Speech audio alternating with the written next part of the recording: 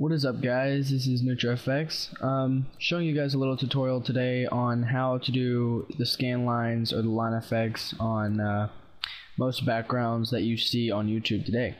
So let's get started. I am gonna have a pattern pack in the description, so if you guys want to download that, you can. But for the people who want to actually learn how to make a pattern and learn how to do this themselves without actually having the pattern pack, or if they want to make their logo a pattern, stay tuned for the tutorial. If not, you can just go ahead and download the pattern pack and get on with your way. So just go ahead and click New, and for this, you want to go ahead and put it as 6 and 6. I'm just going to go ahead and give you guys some of the ones that are known, some of the ones that I do, and you just want to zoom in all the way. And I'm going to do the scan lines first, so the ones that go across. So what you want to do is you want to make a new layer and you want to hide the background layer. And I know it's white because it's only 6 pixels. So what you want to do is it kind of locks on place. You just want to get the rectangular marquee tool, and you want to drag it off the bottom, and you want to fill with black. Click OK, and you want to do the same with the next one up. It'll lock on, there should be a space, and click fill black. Go to the next one, right click and fill in black, and then Control D to deselect, and there you go, you should have your scan lines. So then you go to edit, and then you go to define pattern, and you can just name it scan lines and then save it. And so when you open up a background, let's see, a background like this one,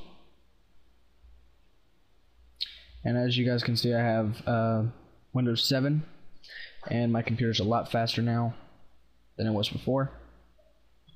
So then when you open this up, how to put them on, I have scan lines already on, and I'll show you the pack if you want to download it. You just click on the backdrop, you click pattern overlay, and then you click on patterns, and here's the one that I made. It's called scan lines.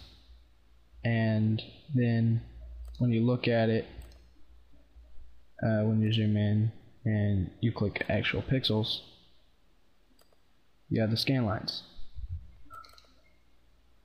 In the pattern pack that I'm putting in the link description, there's a lot of them. There's the ones that go sideways, and I'll teach you how to do that too. The one that I know how to do, anyway, they go from big to small or whatever. Those aren't in there.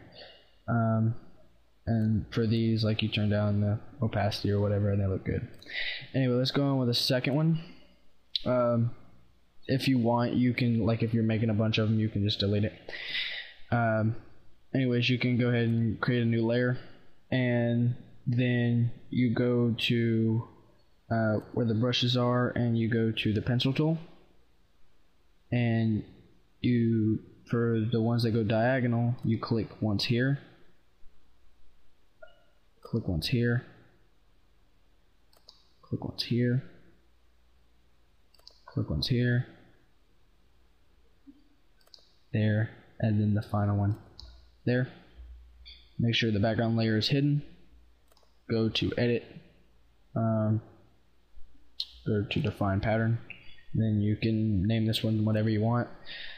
Save it, go back to your background, open up your pattern overlay, and then go down to that one, and then you can make it bigger or smaller.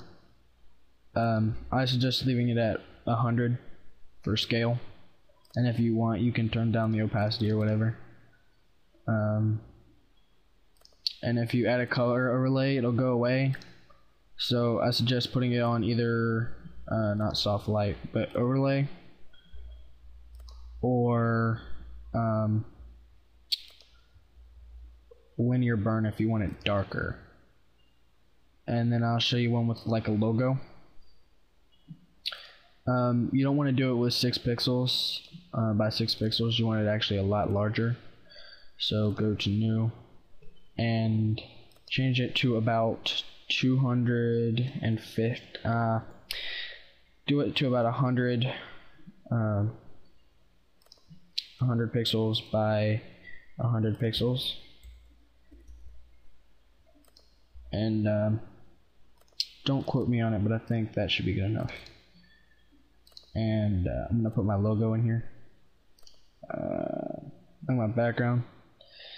It's pretty nice. Anyways, put that in Photoshop.